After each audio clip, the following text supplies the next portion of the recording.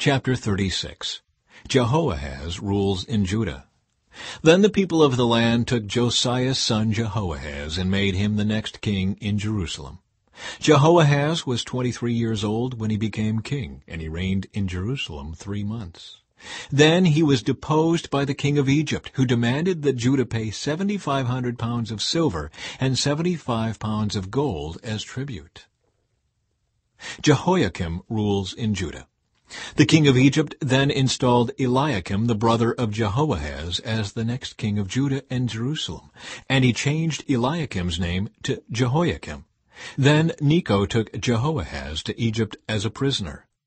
Jehoiakim was 25 years old when he became king, and he reigned in Jerusalem 11 years. He did what was evil in the sight of the Lord his God. Then King Nebuchadnezzar of Babylon came to Jerusalem and captured it, and he bound Jehoiakim in bronze chains and led him away to Babylon. Nebuchadnezzar also took some of the treasures from the temple of the Lord, and he placed them in his palace in Babylon. The rest of the events in Jehoiakim's reign, including all the evil things he did and everything found against him, are recorded in the book of the kings of Israel and Judah. Then his son Jehoiachin became the next king. Jehoiachin rules in Judah. Jehoiachin was 18 years old when he became king, and he reigned in Jerusalem 3 months and 10 days.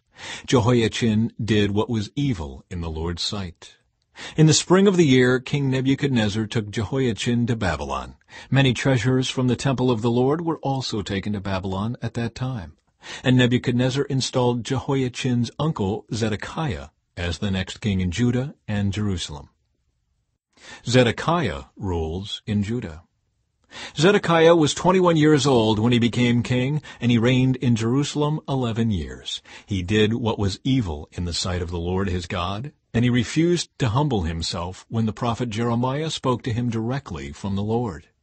He also rebelled against King Nebuchadnezzar, even though he had taken an oath of loyalty in God's name. Zedekiah was a hard and stubborn man, refusing to turn to the Lord, the God of Israel. Likewise, all the leaders of the priests and the people became more and more unfaithful.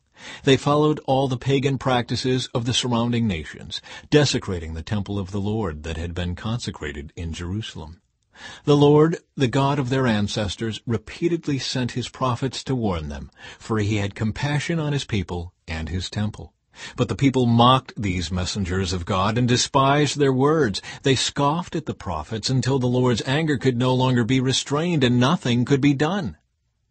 The fall of Jerusalem. So the Lord brought the king of Babylon against them.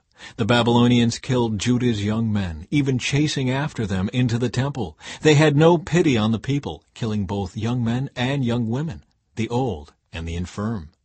God handed all of them over to Nebuchadnezzar. The king took home to Babylon all the articles, large and small, used in the temple of God, and the treasures from both the Lord's temple and from the palace of the king and his officials. Then his army burned the temple of God, tore down the walls of Jerusalem, burned all the palaces, and completely destroyed everything of value. The few who survived were taken as exiles to Babylon, and they became servants to the king and his sons until the kingdom of Persia came to power. So the message of the Lord spoken through Jeremiah was fulfilled. The land finally enjoyed its Sabbath rest, lying desolate until the 70 years were fulfilled, just as the prophet had said. Cyrus allows the exiles to return. In the first year of King Cyrus of Persia, the Lord fulfilled the prophecy he had given through Jeremiah. He stirred the heart of Cyrus to put this proclamation in writing and to send it throughout his kingdom. This is what King Cyrus of Persia says: "The Lord, the God of heaven, has given me all the kingdoms of the earth. He has appointed me to build him a temple at Jerusalem, which is in Judah. Any of you who are the Lord's people may go there for this task, and may the Lord your God be with you."